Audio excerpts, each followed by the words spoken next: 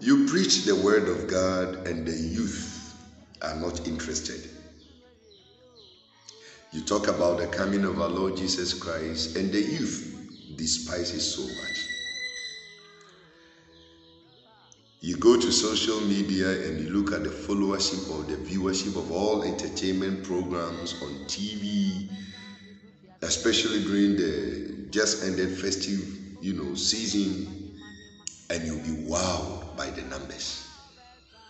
And yet, when it comes to the word of God, the youth, most of them, they despise it. Pleasure,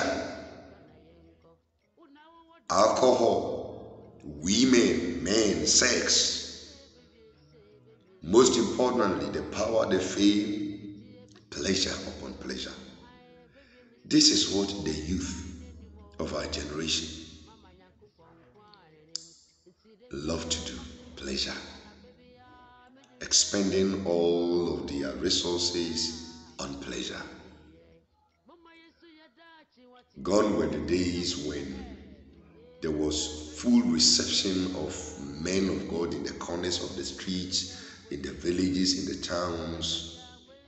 There was full reception by the people, eager to listen to the voice of God and to walk in the ways of God.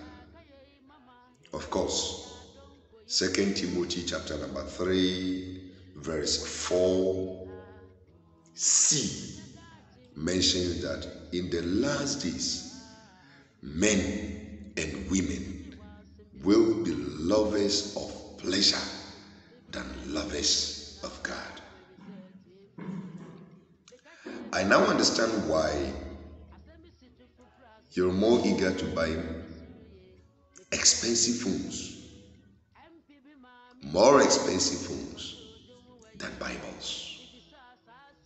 You will spend all your time memorizing, singing the latest hit songs than memorizing and reciting verses of the Holy Writ. You'll be singing for hours, rhyming. They call it rapping, rapaholic, rapping, and doing all of that. Ecclesiastes 11 verse 9, rejoice, O young man, in the days of your youth. Solomon was right. Walk in the ways of your heart. He was right. And in the sight of your eyes. He was right. But guess what? He said, but know this, that for all these the Lord will bring you into judgment. Judgment. Believe it or not, you will be judged. 2 Corinthians 5 verse 10, for we must all appear before the judgment throne of our Lord Jesus Christ, and whatever we did with our bodies, we shall give account. You want to enjoy sex? Enjoy it. You want to enjoy all the artists? Enjoy them. You want to enjoy entertainment? Enjoy them. You want all the pleasure for yourself? Do. But I'm reminding you, youth, the Lord will bring each one of you into judgment. Continue to despise the word of God. Continue to live in pleasure. I remember what Apostle Paul John said. He says, 1 John 2:15 downwards, do not love the world or the things of the world, for anybody that loves the world, the love of the Father is not in him. The world and its desires, pleasures pass away, but they that do the will of God will stay forever. What is it going to be?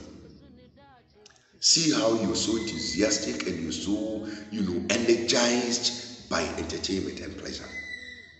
But when it comes to the things of God, zero.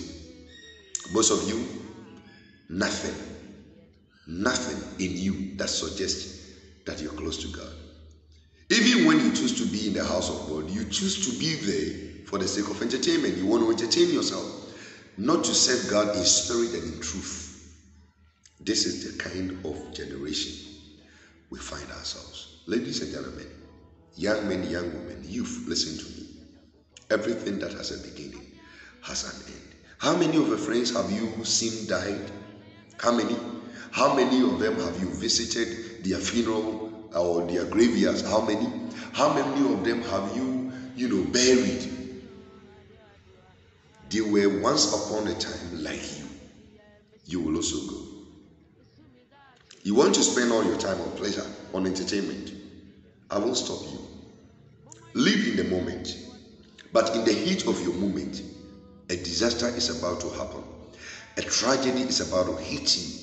Something that will not permit you to live here again on earth. And that is Mr. Death. You will experience him one day. You will experience him. So whatever you got to do it. But remember, from the creation of this world to its destruction, everything has to do with the word of God. A word to a wise is enough. I'm jealous. I'm sad. I'm angry at the world, at the youth. Why? We pay attention to everything but the word of God. You preach the true gospel. You teach the wisdom of God. And the youth, you are not interested. On TikTok, you will not listen. On faith, you will not listen. You will not listen to any word that is coming from the mouth of God. But you have all the time for pleasure and entertainment. Listen to me. David says something remarkably. Lord, teach me to number my days. Let me know the length of my days, that I may have a heart of wisdom. Do you know when you're going to die? No idea. Have you any idea if you're going to be coming back from where you're going? No idea. Wisdom will save you. It is about time you sought God in these early lives. Youth, remember your Creator in the days of your youth. Please, take it slowly.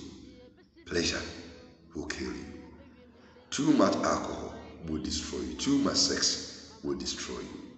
Please, if you don't want to be a part of the heavenly kingdom, it is a choice. Make a decision now as to whether you will respect the things of God or not. But I'll continue to sound the warning that you will not be here for eternity. Sooner or later, you'll be looking for Pastor Bernard and he'll be no more. We shall be looking for you and you'll be no more. Accountability is what you got to do. And how is it going to be? Would you get it right or you get it wrong? A word to a wise is enough. Stop entertaining yourself too much. Stop wasting your lives on pleasure. And listen to God for once. And it shall be well with you. You want to live long? Respect God. Love the things of God. Desire to hear the word of God. Each day, be thirsty and hungry for the word of God.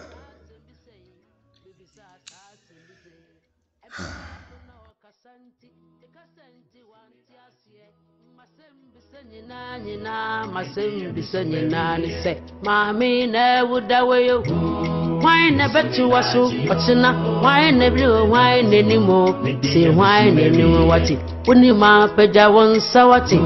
Ye ne kasente wanti asye. MP baku peja ni so amba peja ni sa. So why any baby? Why any besitina? Asemwe ni pebie ni muda. Yanku pongwa ni anokwa ni mudia. Beka ye huma yen somono. Beka ye huma ye nyamya ye. Beka ye huma yen somono. Anokwa ni mudia bra. Beka ye huwati. Ye mayesu nyankupong. Mama mayesu nyankupong. Anokwa ni mudia. Abebe ye miseni. Wine ni wamba. Ye mi free mi mafrasipa. Na medri nyankupu anchi. Emubire ne makuku hwiase masomo na de bisinde. Ochina so de kono. Besum nyame ana asemi wine ni mo